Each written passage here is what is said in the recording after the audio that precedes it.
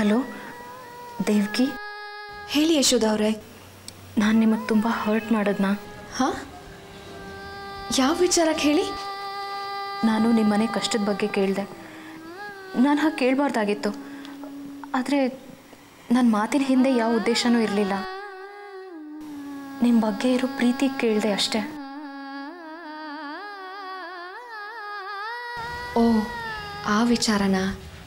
ಮತ್ತ್ಯಾಕೆ ಆ ವಿಚಾರ?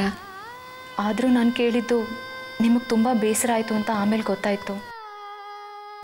ಆದರೆ ನಿಮಗೆ ನೋವು ಕೊಡೋ ಉದ್ದೇಶ ಖಂಡಿತ ನನಗಿರಲಿಲ್ಲ ದೇವ್ಕಿಯವರೇ. ನನ್ನ ತಂಗಿನೋ ಅಕ್ಕನೋ ನಿಮ್ಮ ಜಾಗದಲ್ಲಿ ಇದ್ದಿದ್ರೆ ಅಂತ ಕೇಳಿದೆ ಅಷ್ಟೇ. ಚೇಚೆ, ನೀವ್ಯಾಕೆ ಬೇಜಾರು ಮಾಡ್ಕೋತೀರಿ? ನಾನೇನು ಬೇಸರ ಮಾಡ್ಕೊಂಡಿಲ್ಲ. ಇಲ್ಲ, ನೀವು ತುಂಬ ಸೂಕ್ಷ್ಮ ಮನಸ್ಸಿನವರು ಅಂತ ನನಗೆ ಗೊತ್ತು. ರಘುನೂ ಹೇಳಿದ್ದಾರೆ.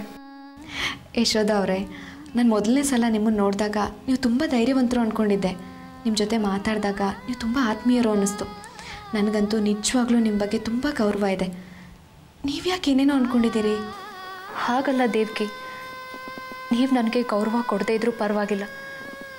ಆದರೆ ನನ್ನ ಮಾತಿನ ಕಾರಣಕ್ಕೆ ನೀವು ಈ ಕೆಲಸ ಒಪ್ಪದೇ ಇರಬೇಡಿ ಪ್ಲೀಸ್. ಇಲ್ಲ ಯಶೋಧ, ಖಂಡಿತವಾಗ್ಲೂ ಹಾಗೆಲ್ಲ ಏನೂ ಆಗಲ್ಲ. ನಿಮ್ಮ ಮಗುವನ್ನು ನಾನು ಹೆತ್ಕೊಡೋದಂತೂ ಗ್ಯಾರಂಟಿ. ಅದ್ರ ಬಗ್ಗೆ ನೀವೇನೇ ಸಂಶಯ ಇಟ್ಕೋಬೇಡಿ. ಡಾಕ್ಟರ್ ಹರಿಣಿ ರಾವ್ ನಾಳೆ ನನಗೆ ಅಪಾಯಿಂಟ್ಮೆಂಟ್ ಕೊಟ್ಟಿದ್ದಾರೆ. ನಾನು ಹೋಗಿ ಮೆಡಿಕಲ್ ಚೆಕಪ್ ಮಾಡಿಸ್ಕೊಂಡು ಬರ್ತೀನಿ, ಆಯಿತಾ? Thanks Devki, thank you. ನಾಳೆ ನಾನು ನಿಮ್ಮ ಜೊತೆ ಡಾಕ್ಟರ್ ಹತ್ರ ಬರಲಾ?